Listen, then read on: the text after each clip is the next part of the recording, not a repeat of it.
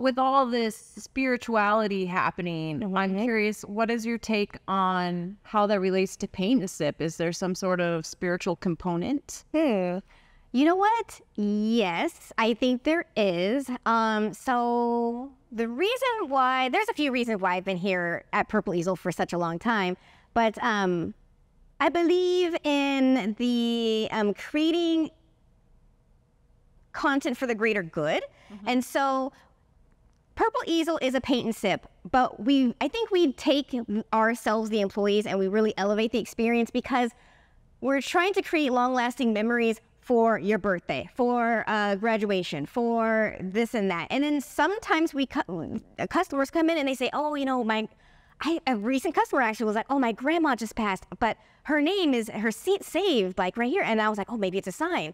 And then I'll talk to customers about some pretty deep stuff, like maybe someone who just passed or someone's just moving. But I like to think that we're creating like a bond, like a special positive bond for the greater good of society somehow, that we're taking these moments and we're making memories so someone can be on their 50th birthday and be like, oh my gosh, remember when we went to that paint sip? It was such a good times with our friends. Oh, remember so-and-so. And it's part of the collective consciousness, if that makes any sense. I hope that made sense. It does. Okay. I think just the act of creating, and it's a little bit different when you do it in your home in a space that you're used to. There's something about going somewhere. Yeah. Like when you go to a church service, you're taking the time and focusing on that one thing. So I think coming here, or even if you do it online, but setting aside that time, getting your supplies ready, putting the video on, whatever it is,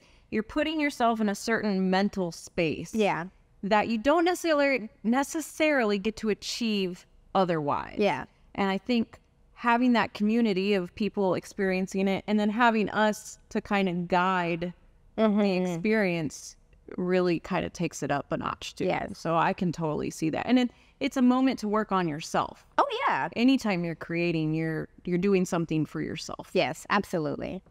I find that throughout the day, we have all of this noise that's kind of in the background, and we try to get away from it by creating art. So while you're in the mojo, when you're in your thing and you're creating, all the voices and all the kind of negativity that you have surrounding your life goes away, and it like goes down, down, down, down, down, and you're in a nice, quiet place.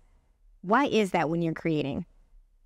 Because you're focused on one thing and you ignore the demons day to day with the hustle and bustle of life. But in those moments, you're actualized. You are in it. You are the physicality of the creation as well as the mental, spiritual, everythingness of what you are accomplishing. Yeah. Especially taking a blank canvas to a finished work and that sense of accomplishment that you have, even if there are doubts along the way. Yeah.